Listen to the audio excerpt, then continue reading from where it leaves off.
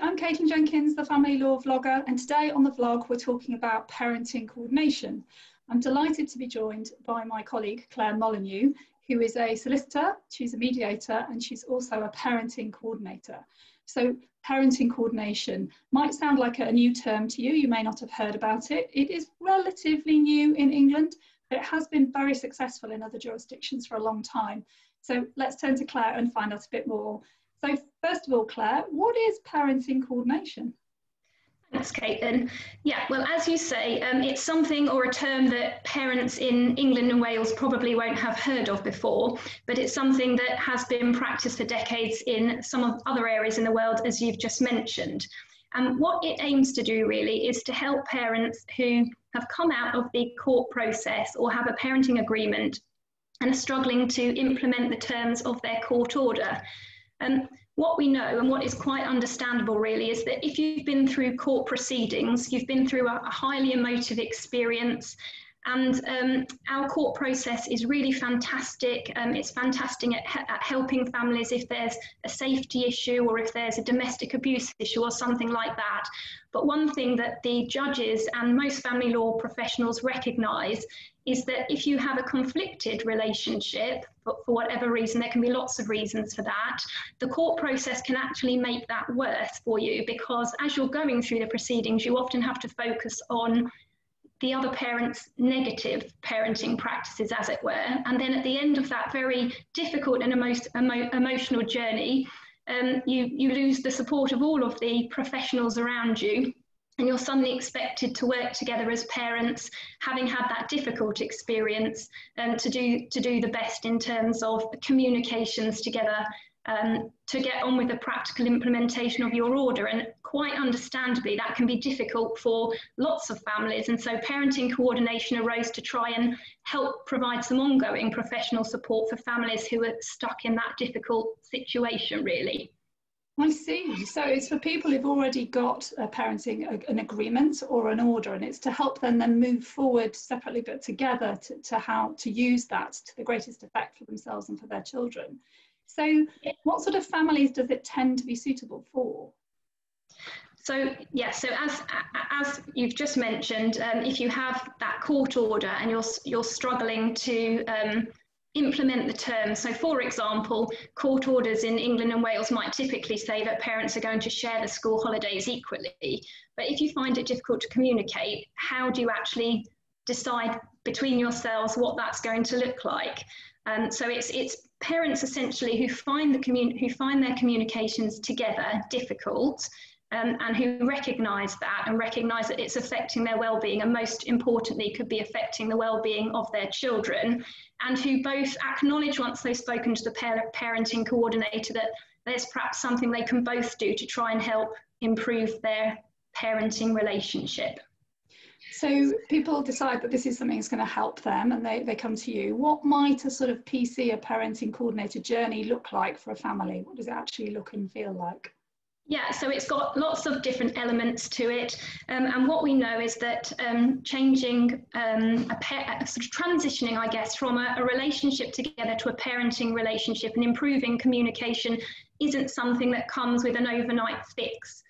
So from that point of view, we ask parents to agree to come into the process with us for between a year and 2 years typically, but it's not the case that you will have lots of meetings throughout that entire period. Typically what will happen is your parenting coordinator with your joint assistants, both of you feeding in, will get an idea of what's causing the challenges between you and what you both perceive to be the difficulties.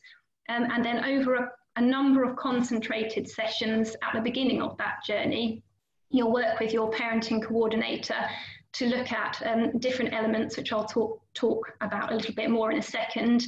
And then as the process goes on, you won't see your parenting coordinator so often, but they may check in with you from time to time where you can come back for that support. And the idea is to help embed new habits, essentially positive habits that can help everyone's well-being, first and foremost, your children.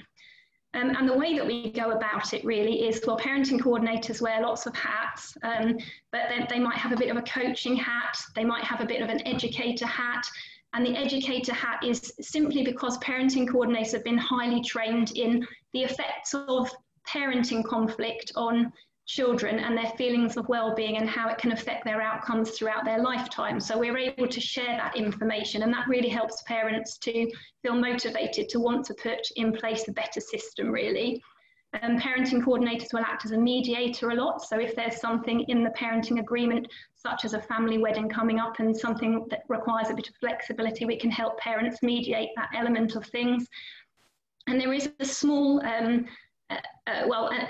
something called the decision-making function of a parenting coordinator. Now, parenting coordinators don't want to have to make decisions, really, because they want parents to have to do that. But if parents are stuck on a small point, they can give the parenting coordinator permission to make a decision on a small point so that everyone can move forward.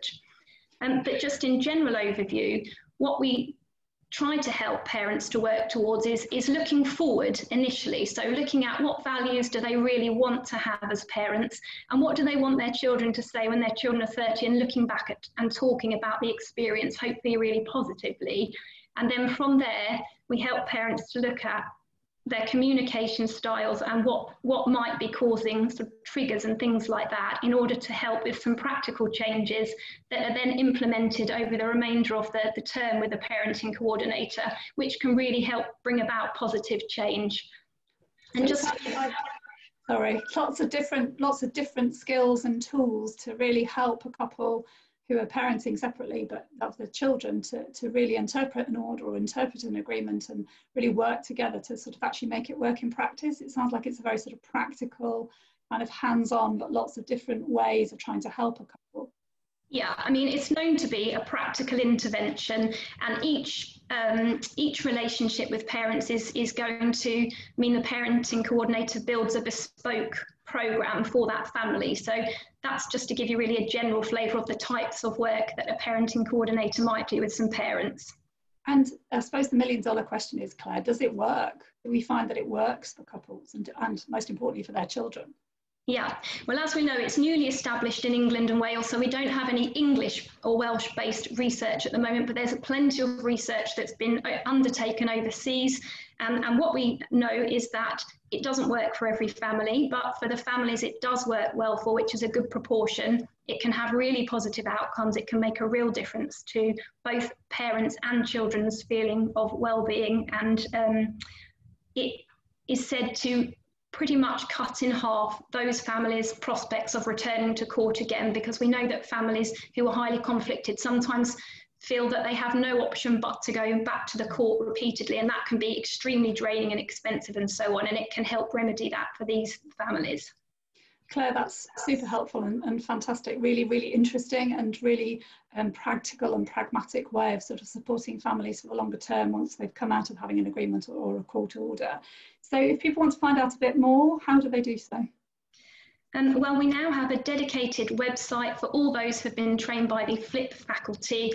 The address is https://parentingcoordinators.co.uk, and you can go onto the website and find out everything you need to know about parenting coordination, and also meet all of the trained parenting coordinators. You can click onto a map and find out where they practice and so on and so forth, and then get in touch with anybody who you think might be an appropriate fit for your family.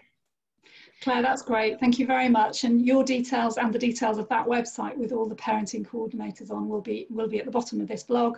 And as always with the Family Law Vlog, this is only general information. If you need advice about your particular circumstance, then do please contact Claire or any of the details below the vlog for more assistance with your particular circumstance. In the meantime, Claire, thank you very much. Thanks, Caitlin.